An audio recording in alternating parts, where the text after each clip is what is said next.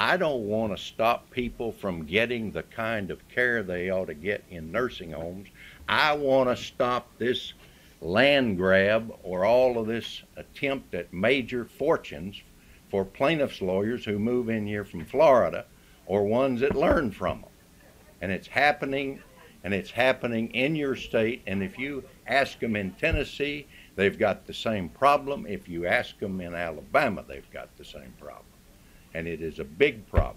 And a lot of people are getting fat on this, but it is not the nursing homes.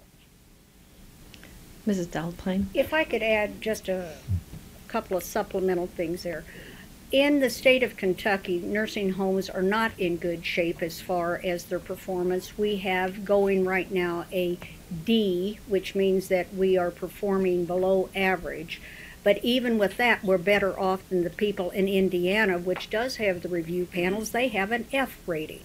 So maybe the review panels haven't done the good citizens at the bottom. That is to say, the people in the nursing home hasn't done them any good.